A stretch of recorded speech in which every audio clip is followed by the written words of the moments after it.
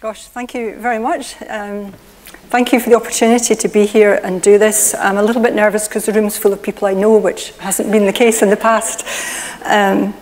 So yeah, this is not an easy topic, but let's see what we can do. Post-traumatic stress disorder always follows a traumatic event, and a traumatic event is one where somebody either experiences or witnesses actual or threatened death or harm.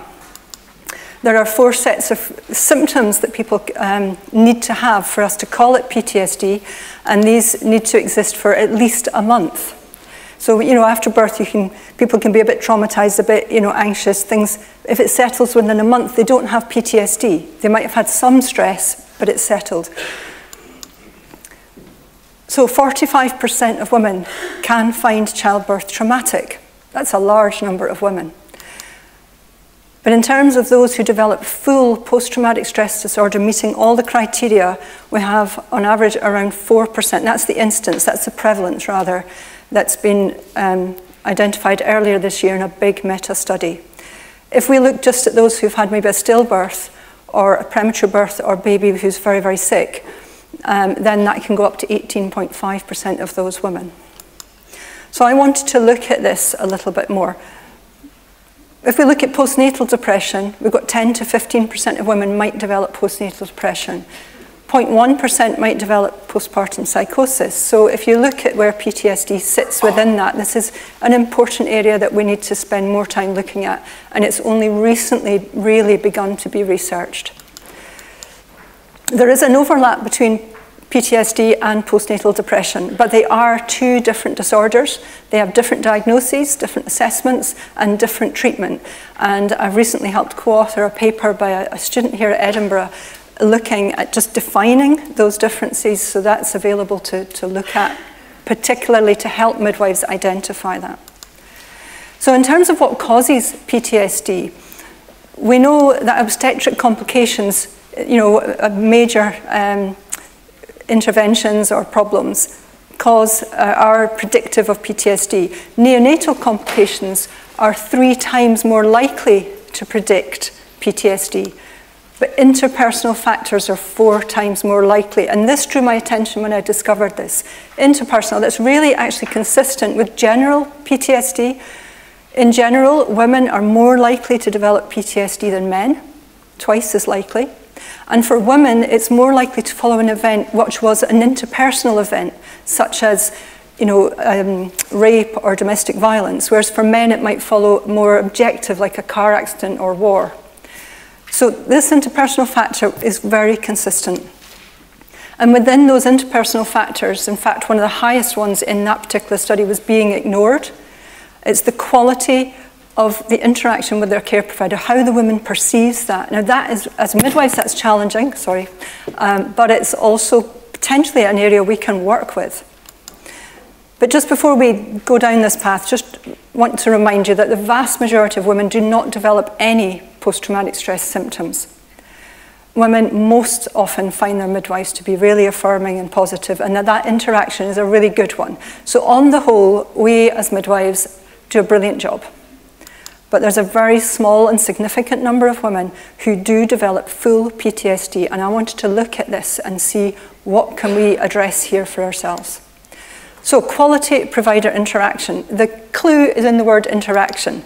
There are 2 people, there's a woman and a midwife. And up till now, most of the research has looked at what the women tell us, what their experience is, but there is no research that actually goes to midwives and say, what is your experience when you're with women? How does it feel for you? So I'm very definitely, contrary to some public media, which I'll talk about later, looking at both sides of this story. So I've interviewed 6 women. These women all have post-traumatic stress disorder post-childbirth, and they're between 9 months and 4 years since they had their babies. And I've interviewed 6 midwives. All are intrapartum midwives with significant experience. I chose intrapartum midwives because the women tell me that the time at which the trauma event exists for them is either during birth or early postnatal period. I'm using IPA, which is a really long-winded and time-consuming form of analysis, as I'm discovering now, but it really goes in depth to that lived experience, to what really was happening for those individuals. And there's interpretation in that, because I am a mother and a midwife, so obviously I have my own personal stuff, so that's all being woven into reflection within that. And my question to the women, I was saying, please tell me about your experience of being cared for by midwives. And for the midwives, I'm saying, please tell me about your experience of being with women. Not about being a midwife per se or your job, but what is it for you when you're with women? I want to see how they felt and what it meant for them. So this is a very particular focus. So far, I've completed the analysis for 3 women and 3 midwives, and the others are still ongoing. And what I'd like to do now is tell you first what the midwives had to say, because we have heard from women. I will tell you what the women say, but I'd like to tell you what the midwives say first.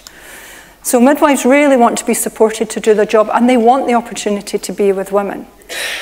In IPA, we develop lots of themes. It's far too busy. I don't expect you to read that slide, but what I want you to notice is that all the midwives spoke in some way about communication and about the need for women to do their part in this relationship. So a lot of women don't tell you things, though. A lot of women don't tell you things until labour the next time, so they keep a lot of things hidden. It often helps when you get feedback from women to say, oh, you explained that really well. Or, you know, thank you for giving me that time. But what can change it is the charge midwife rushing you, and you won't be given that time to spend with the woman. Sometimes it's really, you know, the most natural thing in the world to talk to people, and other times it's a bit like drawing teeth. I do quite like them to have, you know, not necessarily a birth plan, but I like them to have given a little bit of thought to kind of what they want. Midwives talk about not having choice, not having control always, and being responsible for safety. I have a responsibility for ensuring safety as well. If there's certain policies and procedures, then you have the ethical dilemma with the woman. We do kind of live in the real world. When you weigh up choice and safety, then you know safety can become paramount. She had meconium. She had all these D cells, but she didn't want any interference. So that was a very difficult scenario, because I think she felt we were trying to introduce things she didn't want at all. But if you saw the trace, well, we were all very anxious before the baby came. Perhaps not your immediate colleagues, management basically, because they're the people that are forcing you to be in this situation. They're the people that are forcing the unsafe environment. They talk about work pressure and demands and how that impacts on their way of being with women. I don't think I listen to women as well, because I've got too much on my mind. I'm thinking ahead, you know, like I'll come in here, listen to the FH, do this, do that, go through there, do the antibiotics, I'll do that, then I'll do that, so that's fine. And then the women will start speaking, and you know, I haven't got time for this. If they've got somebody that's really unwell in there, then a lot of your care will go to that woman. And the other women will not be neglected, but you won't be able to give them as much care as you'd like to. And I've always got in the back of the mind, I'm always thinking, I should be telling them more. But you're not always able to, because you're so busy doing things.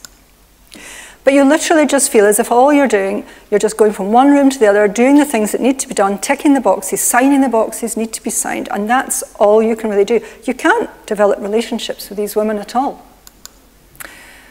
Midwives then talk about the colleagues and support. When we're short-staffed, you can be looking after a woman who's got a loss, and then a woman in early labour, which is very difficult to go between the two. You know, chop and change your emotions. This woman, this midwife, felt she was being treated a bit like a robot. That's another problem. You don't always get your breaks. You don't get time to get your head kind of back in and sorted. I've learned to probably not go to colleagues now, because it's not very helpful.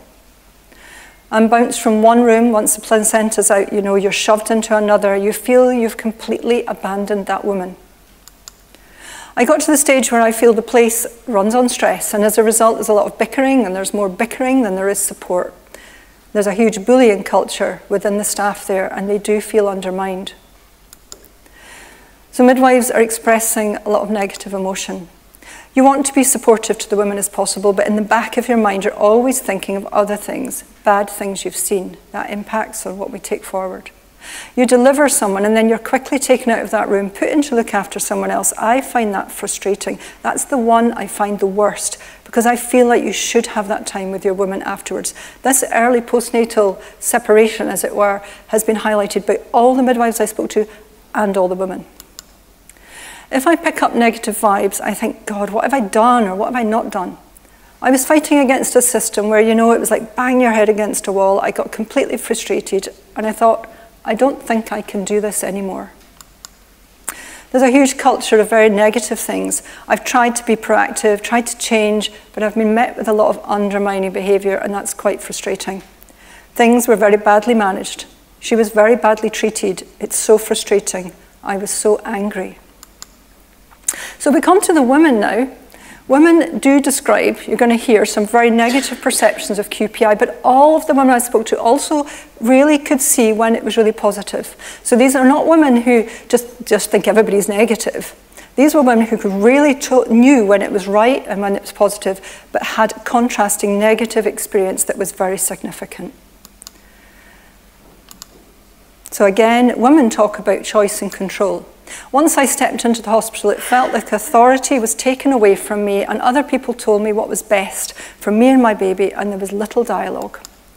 As soon as they said I needed to get induced, that's when I stopped feeling like I was in control with any of the decisions. It's the way they were explaining things that made me feel I didn't have much of a choice. I was trying to push the mask off. This is a mask in theatre for oxygen. I can feel it. But obviously because of pushing it off before, the woman was like, no, no, no, you need it, and rammed it. She was really pushing it onto my face. I was waving and slapping hands. So I started to panic and be very frightened. Women talk about feeling unsafe and lack of trust. I felt almost threatened that if I didn't manage to give birth, I was going to have a C-section. It felt more threatening than helpful and caring, almost like lying under a guillotine. It felt like this threat, this constant threat on the horizon. I just had this idea that maybe when I arrived, there'd be this motherly presence to go, okay, we've got you. They just stood there staring at me blankly, hands on hips, and one kind of sighed and went, oh, why in a wheelchair? Tutting and sighing. I felt like I was a nuisance. I'd caused a problem they had to sort out, and they were like, they didn't greet me at all. They didn't reassure me in any way. She said she thinks the baby's back to back, that they were feeling the wrong thing. I was actually only 1 centimetre, probably never 4, and they were getting confused because they didn't realise the position of the baby. This midwife was really beginning to lose confidence in the ability of her midwives. They talk about lack of connection and lack of support. I felt like they were strangers. I'd gone into labour in the supermarket queue and it was the checkout women. They probably would have been warmer, to be honest. They were just cold. I didn't want to interact with them. Ushered into a room and it was all about paperwork, and I was sitting on a bed kind of puffing and panting, and the woman was totally focused on her paperwork and her forms and her files. I was completely alone with a new human being that I didn't really know how to care for when I was physically restricted. Oh yeah, I felt really alone and tired and drugged up. She just kind of did her own thing. She didn't really check on me very much. She didn't talk to me. She didn't seem to engage with me very much. She was just sitting in a corner typing. Lack of respect, lack of communication. I just have to move. And it was again, oh God, sorry, you just need to lie down, that kind of thing. Right, just lie down. It won't take long. Oh God. Just totally, I need to do this and you need to comply. She was the main issue. She just held out a tablet in the pot, like, here, take this, some sort of, no, this is such and such, it's to do whatever. So I said, what is it? She said, just tutting. Everyone has it.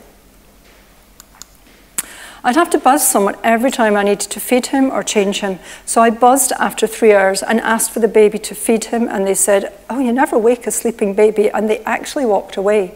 And I had to wait 20 minutes to build up the courage to buzz again and say, no, I actually want to feed my baby now. Absolutely helpless, absolutely powerless, as if I didn't matter. Just there was no communication. That was the worst thing about the entire experience, is that there frequently seemed to be hours or half of days on end with absolutely no communication. That was in the early postnatal period. So that's a lot of words. I've got a small summary here. Women are looking for support. They want respect, but midwives want to be respected as well. And both want connection. And then women midwives are telling us about the support and the respect they want from colleagues and from the system to be enabled to really do their job. Now what I've done, and I won't press this because I'm not sure what's going to happen next. I actually took this because that's a lot of words. Do you know what do you do with that? And I've made a short film. And I have a background in expressive dance, and I went to a couple of my friends and said, do you know, can we do something with this? So we now have a 3-minute film that hopefully puts some of that into a different expression just to look at.